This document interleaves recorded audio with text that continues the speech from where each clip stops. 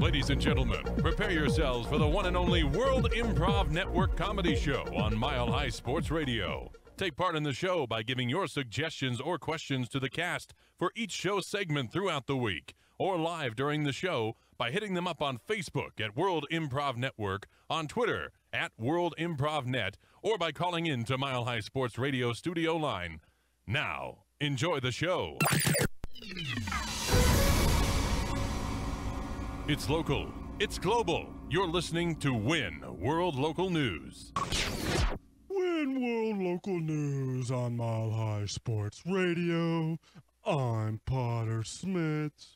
A breaking news into the Win World Local News sports desk from Win sports reporter Marie Callender, who's in Memphis, Tennessee for the 2017 Diarrhea and Vomit Championships. How's the intense indigestion action going, Marie? Well, you know, down here in Memphis, Tennessee, we really pride ourselves on regular indigestion. So we thought that we local people were going to take over and really have the championship. That man over there, he juiced a bunch of pies, and that caused him to just throw up about 5 times in 1 hour. Sir, hold on for just 1 second.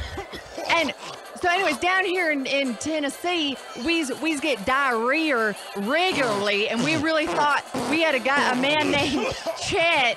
That's Chet right there. He's actually just pooping right now. It's real watery. But who'd have thunk? You know who the winner is this year? It's a baby. There's been a baby flown in from Alaska, a 6-week-old baby, and the mom just had her tit poking out, and the baby's just drinking the milk all day and just diarrhea and throwing up constantly. I'd really love to interview this baby, but it just keeps puking and diarrhea all over the place.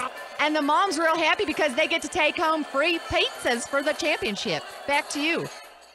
Wow, a baby's gonna win the title. That's amazing. I wonder if that's even legal. Our next top story is brought to us by Win contributor Tyler from Los Angeles, California.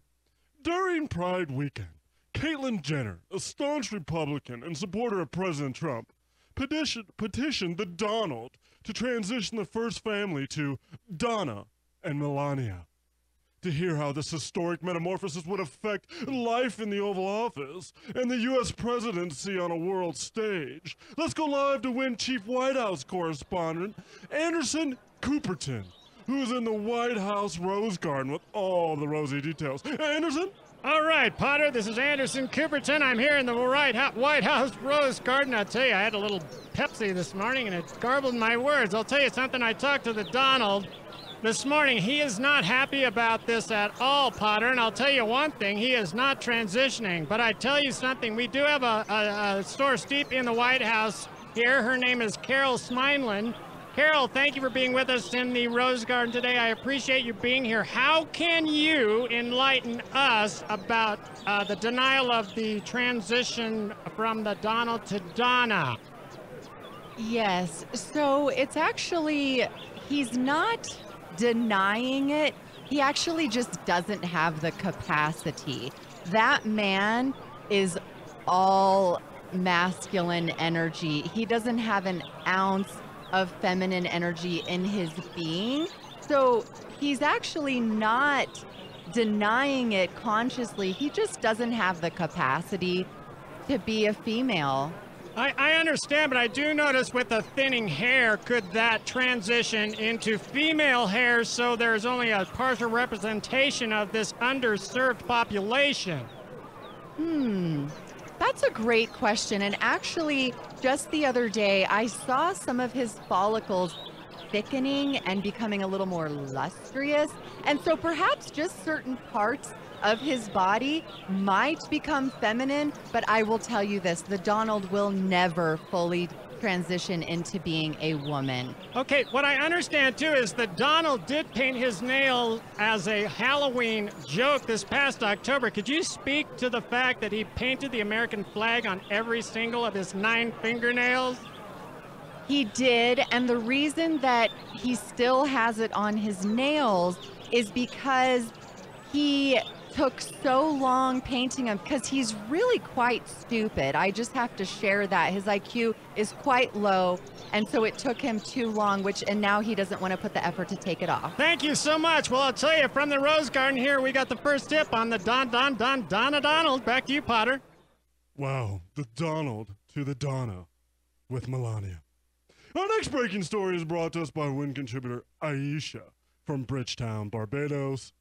From Germany to Argentina, from France to Canada, and everywhere in between, pop star icon Rihanna is putting world leaders on blast via the Twitter hashtag #FundEducation.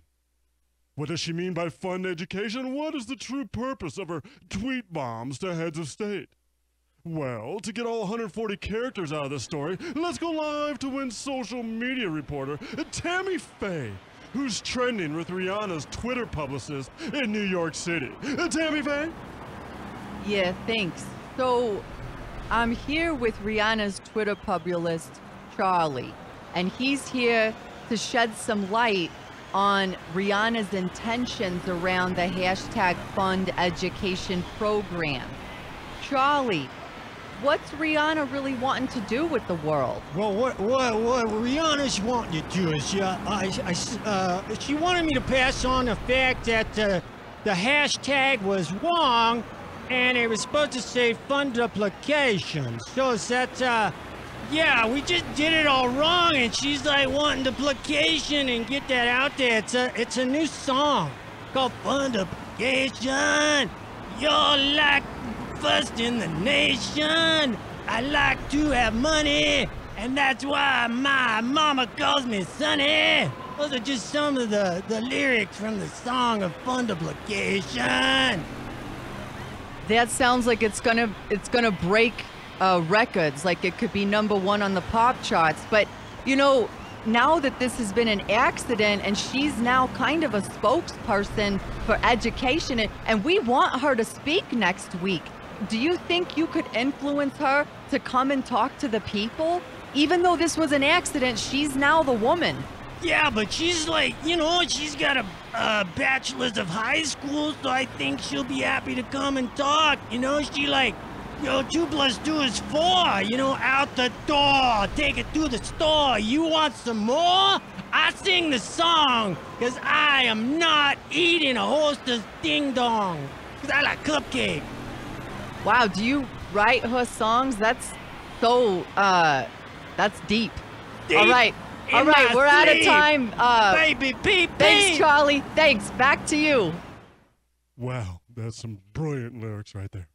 Now for a look at the weather, let's check in with Yucca Hurricane, who's in Berkeley, England for the 2017 Ugliest Cow Festival. How's the weather and all the Bovinian festivities, Yucca? Okay, Pata, it's so nice to be in England. I tell you, I'm working on my English accent.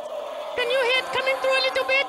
I tell you something, I am at the Ugliest Cow Festival. Oh my, look at that. The others on that one. Look at the others on that one. Whoa! Oh, squirt me with the cow milk in the face. Oh my gosh. I tell you, the weather here is milky. It's milky weather. It is so milky here. I am moisturizing with some cow's milk. Oh, look at this little cute cow. Hi, what's your name, cow? Bert. His name is Bert. He's a little bird cow. Oh, you're so cute. Look at this. Ow! He hit me with his tail like a whip. Oh, yeah, you bad cow. Whip me again, baby. Oh, yeah. Whoa, milky, wet, whippy cow. I tell you, I am going to put my head in the clouds, and I am going to send it back to you, Potter. Here's a little cocoa milk. Chuck, chuck. Bye-bye. Well, thank you, Yucca, for that absolutely excellent report on the weather. And thank you all for tuning in to Win World Local News on Mile High Sports Radio. I'm Potter Smittss. Stay tuned for Community Court next on the World Improv Network. Give the WinCast your suggestions via Facebook, Twitter, or by calling into the Mile High Sports Radio studio line during the break for a case that needs to be tackled during Community Court. Next on Mile High Sports Radio.